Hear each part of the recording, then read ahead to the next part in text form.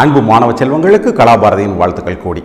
ஒரு simple case எடுத்து இப்போ என்ன செய்ய போகிறோம், அதை எக்ஸாமின் பண்ண போகிறோம். அது என்னன்னு பாருங்கள். எ கப்பல் ப்ரொடியூசர்ஸ் 4 ஆப்ஷன் கொடுத்துருக்காங்க. அது ஆப்ஷன் என்னன்னு போகிறதுக்கு முன்னாடி நம்ம கப்பல்னா என்ன, what is the meaning of கப்பல் இன் ஃபிசிக்ஸ்? கப்பல் மீன்ஸ் ரெண்டு ஃபோர்ஸ் ஆப்போசிட் டைரக்ஷனில் அப்ளை ஆச்சுன்னா we call that as couple, right? Force ஜோடியாக எதிர் திசையில் இருந்தால் அது பேர் கப்பல். நம்ம ஸ்டீரிங் வீல் எல்லாம் தர்றோம் இல்லையா, தட் இஸ் கப்பல். ஃபோர்ஸ் வந்து அது கப்பலாக இருக்குது. ஸோ அந்த கப்பல் என்ன எஃபெக்டை கிரியேட் பண்ணுதுன்னு பாருங்கள். ஸோ டிரான்ஸ்லேஷனல் மோஷன் இருக்கணும்னா there should be some translational force, right? So translational force எவ்வளோ இருக்குன்னு பார்த்தீங்கன்னா நீங்கள் எல்லா ஃபோர்ஸையும் சம் அப் பண்ணணும். ஸோ ஃபோர்ஸ் எப்படி இருக்குது, இந்த ஃபோர்ஸ் கீழே இருக்குது, இந்த ஃபோர்ஸ் மேலே இருக்குது. So this is 0, f minus f is equal to 0.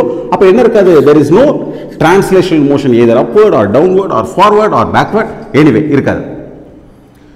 Then rotation பார்த்தீங்கன்னா this is f, this is here, this is also f.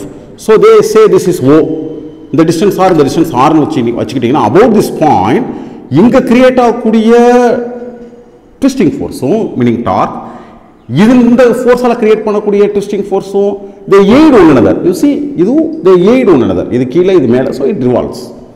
So this is given by f into r plus f into r is equal to 2 into fr. So நம்மளுக்கு என்ன புரியுது, கப்பல் என்ன create பண்ணுது, pure ரொட்டேஷனை create பண்ணுது. Now let us see என்ன கொடுத்துருக்காங்கன்னு பார்க்கலாம். பியூர் ரொட்டேஷன் மற்றதை நம்ம பார்க்கவே வேண்டியதில்லை. கப்பல் producers pure rotation. So answer என்னது, this is a, right? So ஒரு விஷயத்தை எக்ஸாமின் பண்ணி முடிவு பண்ணுங்கள். சந்தேகம் இருந்துச்சுன்னா கமெண்ட் பாக்ஸில் தெரியப்படுத்துங்க. சேனலுக்கு சப்ஸ்கிரைப் பண்ணுங்கள். உங்கள் அனைவருக்கும் கலாபாரதியின் அன்பு வாழ்த்துக்கள்.